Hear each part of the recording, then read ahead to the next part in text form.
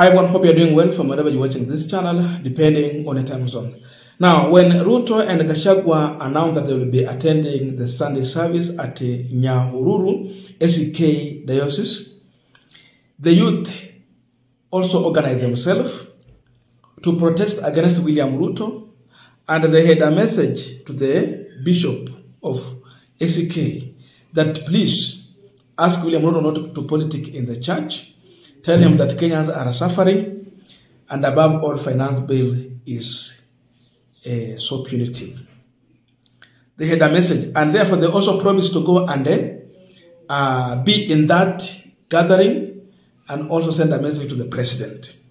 When this was clear that they mean what they are saying, there was tight security at the Nyahururu SK Diocese. Just accessing that event, it was not easy. You go through security screening for you to attend. This was so tight security that we have ever seen when Ruto is attending a Sunday service in our churches. It has been normal. He just come and that is it. Ndio kutakuwa na security, but this kind of screening was not happening anywhere. This time round, it was very tight.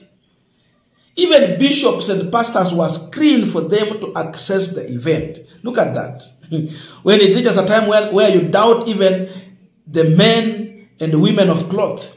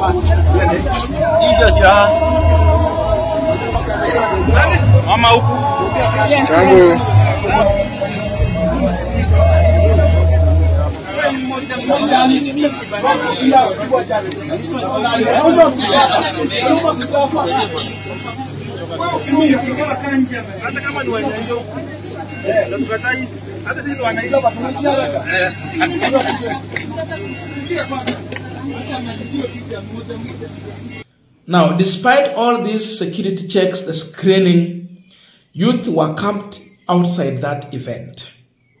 And for them, they were clear. They had a message for William Ruto. And because they were locked, they said that they will deliver that message even when they are outside that event, but within that premise. Yote Yawezekana Bila Ruto. They refer to William Ruto as Mwizi. They are still saying that reject finance bill. This was happening at the Nyahururu SK church where the event was happening.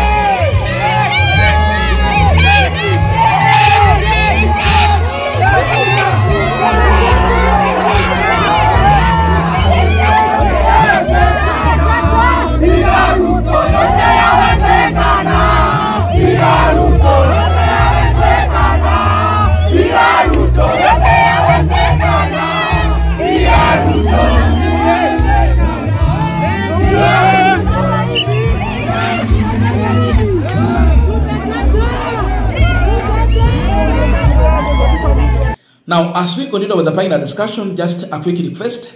For those who are watching and you have not yet subscribed, please consider subscribing. To our returning subscribers, I must say thank you so much. And again, to all our viewers, please give this video a thumbs up. Thank you so much, and back to this discussion.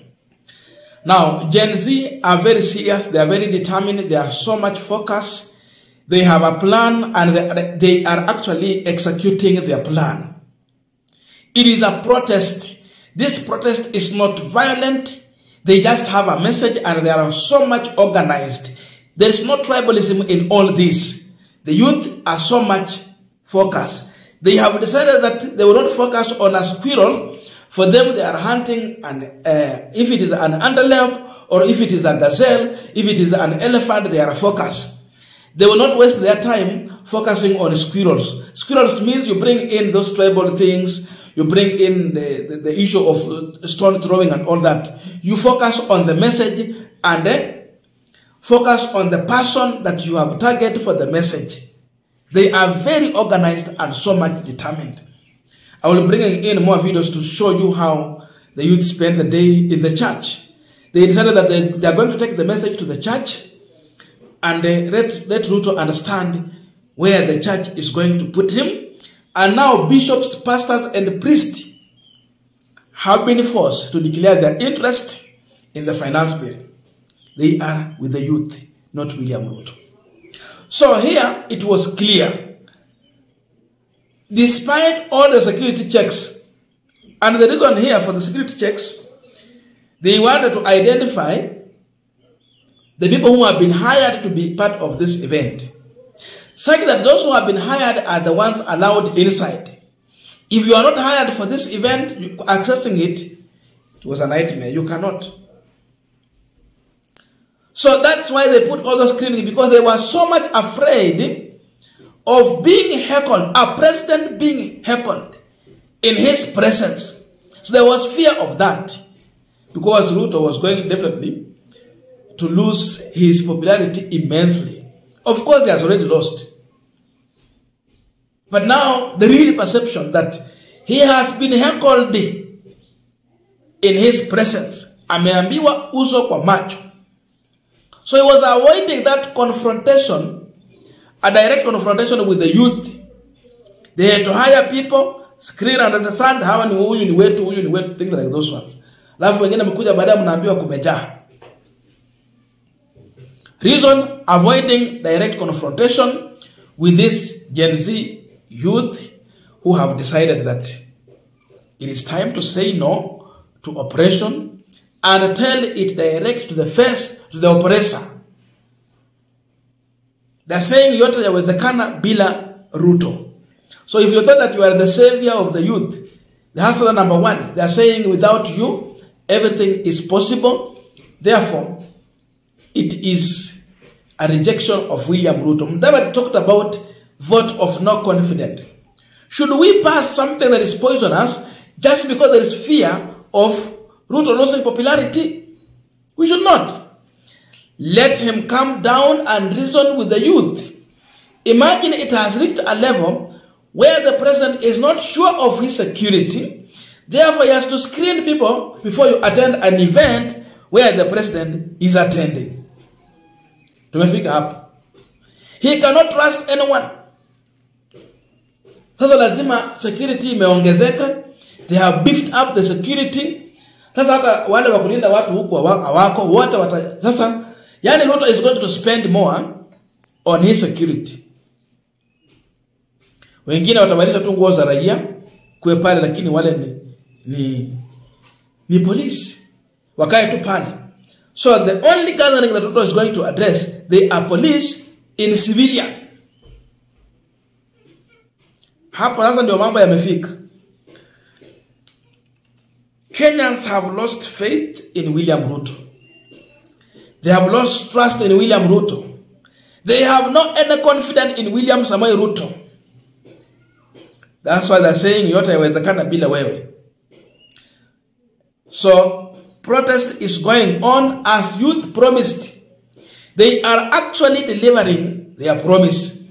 We are going to protest. We will be in your event and we are coming with a message. So those bishops who are associating themselves with William Ruto, they have to know what is their position. Do they understand the suffering of the congregants that they are, leading? Are they going to stand with William Ruto or the congregants? Sasa hapo ndio kuna maswali. The church is rejecting Ruto.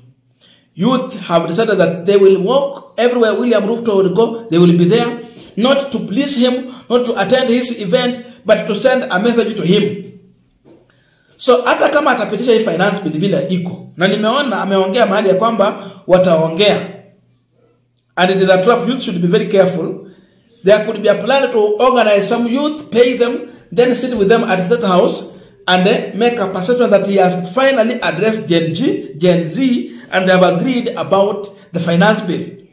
Kuna mpango wa aina hiyo, lakini sijui kama itafaulu.